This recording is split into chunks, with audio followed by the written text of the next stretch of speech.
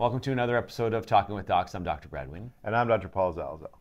And I'm Dr. Alice Cheng, endocrinologist. Awesome. Today we have Dr. Cheng has come as an endocrinologist to talk to us about the many interesting things about endocrinology. And today we're talking about a very hot topic, particularly on social media, Ozempic. So exciting to have a real doctor on the show today. I don't know about that. All right. So what is all the hype and why does Ozempic matter to people? So just to put it in perspective, Ozempic is a medication called semaglutide. And semaglutide's a big word. And it belongs to a class of medicines called GLP-1 receptor agonists, which again is sort of more alphabet soup like we like to do in medicine. Yep. But bottom line, what it is it is mimicking a hormone that all of us make when we eat. So whenever we eat, you end up, your gut starts to make a hormone called GLP-1. And its job, naturally, is to tell the body that you've eaten. So it tells the pancreas, the organ that makes insulin, that, hey, food is here, so the insulin levels go up. And there's another hormone called glucagon that then goes down. And its job then is to put all of that nutrient and sugar and stuff into storage, so out of your blood circulation. The other thing it does, though, is it tells the stomach that, hey, food has arrived, so it actually tells the stomach to slow down emptying. Now, if you think about when you go to a buffet, what kind of pants do you wear? You don't wear your tight, skinny jeans. You wear, stretchy pants. Why? Because you want to eat more so that you can actually, if food is still in your stomach, you're going to feel full faster, which is what part of that hormone's job. And it also tells the brain that, hey, food is here, maybe I'm full, maybe I should stop eating. So that's a hormone we naturally make. People living with type 2 diabetes specifically, there's a problem in that system. Okay. So one of the ways to fix that is to actually give that hormone back to the person so that it will increase those effects. And then we tend to give a lot of it, which then accentuates those effects. That's what Ozempic or semaglutide is essentially that hormone. So they were originally designed to help treat type 2 diabetes and Absolutely. help diabetics have better sugar control, essentially. So if I can simplify it so I understand it, it kind of tricks your body into thinking you're full and tricks your body into thinking you made this hormone, that you've got food in there, even when you might not have as much food as before. Right. So when someone's taking the medication, what they'll notice is they eat less, and they're happily eating less because they have less of, let's say, half of their typical plate, but they're thinking, I'm good. Wow, that's a brilliant medication. It is. Okay, so it's been approved by the Canadian regulators as well as the FDA for type 2 diabetes. A lot of people talk about the beneficial weight gain of Ozempic. So this is obviously an issue and it's very popular. Weight loss, yeah. That would not be good. Yeah. That drug would not be a popular drug. You've got a negative attitude towards it already, Dr. Right, so weight loss, but it's not approved for this necessarily.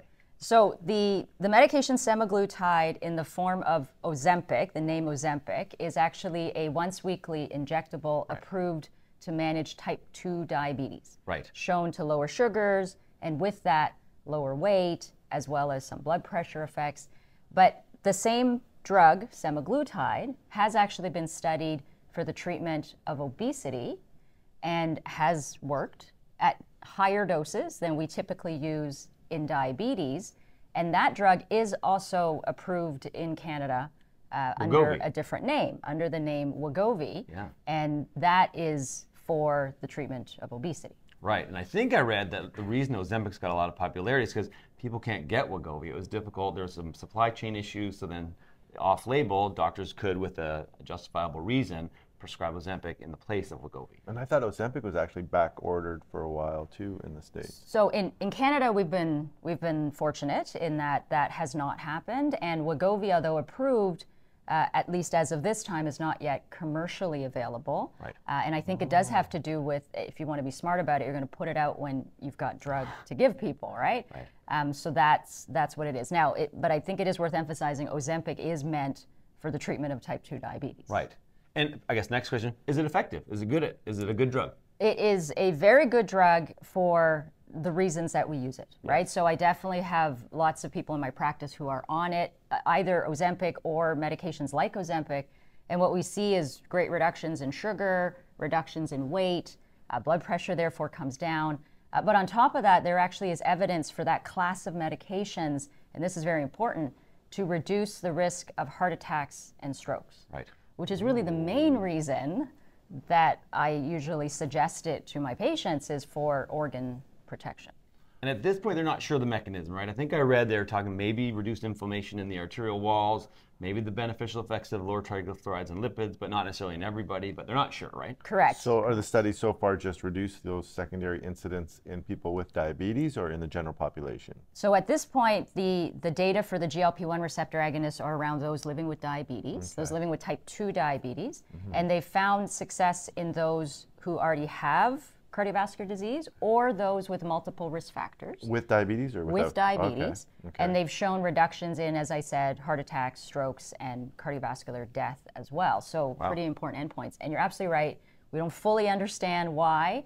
And you always know that's the case when you read journals and there's a bazillion review articles with lots of very intelligent hypotheses, then you know we're still sorting it out. Okay, now our viewers just love big pharma and love new medications. I'm being sarcastic.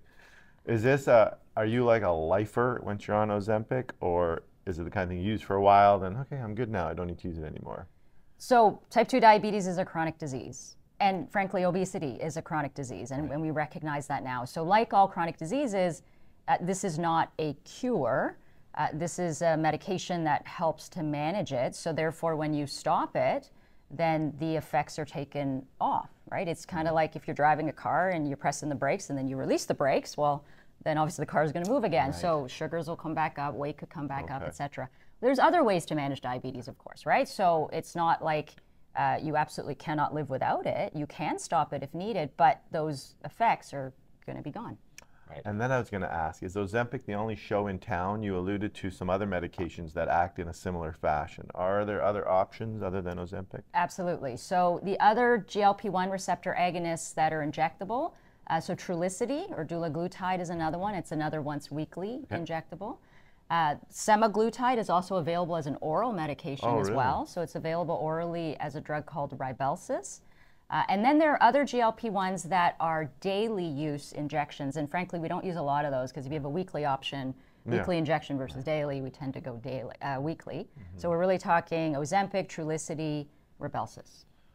So the last question, obviously the dangers of taking stuff off label, but are there any side effects to these medications? Because safety, obviously a big issue, particularly if you're taking it just to try to lose weight and maybe not with direct supervision. We want people to know that this is not something that you should do on your own.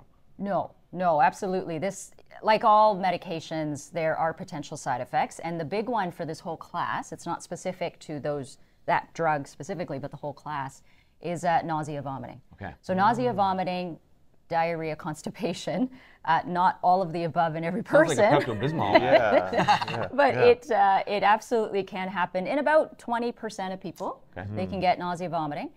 The thing is, it's usually transient. Okay. So it tends to go away, and it's a matter of sort of toughing it out as your body gets used to it. And also, we can play with the doses to try to minimize that as much as possible. As we always say, every treatment, every medication, anything we do always has some side effects, right? Risk, and there's always risk and benefit to any treatment. Nausea, vomiting, constipation, diarrhea. There you go. It does sound like a commercial. It does. I think that's Pepto-Bismol's slogan. Sounds like my drive into work today. There you go. Now you know, we would encourage you that if this is something that you're interested in, please talk to your doctor, as there are a lot of different choices and options, and everybody's a little bit different. So you need to find a plan that's individualized for you with your physician. But now you know all about Ozempic. And if you like this video, please like it, subscribe to our channel. And remember, we always say lifestyle first, and then if that's not working, then you got to start looking at other interventions. And you are in charge of your own health. And thanks to Dr. Cheng for joining us and providing us with their expertise. So much. No problem, my pleasure. We'll see you next time.